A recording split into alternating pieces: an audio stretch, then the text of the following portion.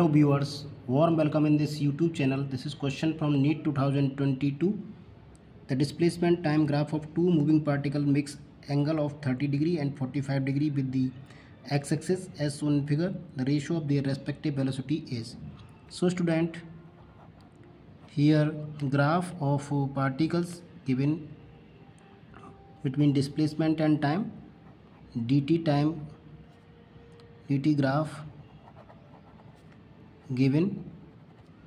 So first we take this first particle, so this is 45 and this is t and this is d, so let it is d1 and this time is t1.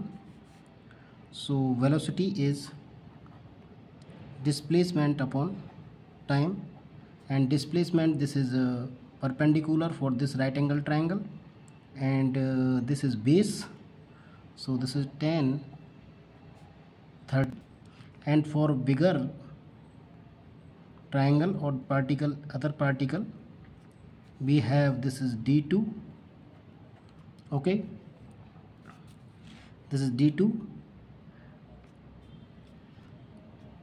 So v1 and particles velocity is v2, so d2 upon time t, let this is time t1, this is time t2. So what is this? This is perpendicular and this is base, so this is 10, 45. Okay, so here v1 upon v2 is nothing but the ratio of their gradient or their tangents. So tangent 45, so tan 30 is 1 upon root 3 and tan 45 is 1.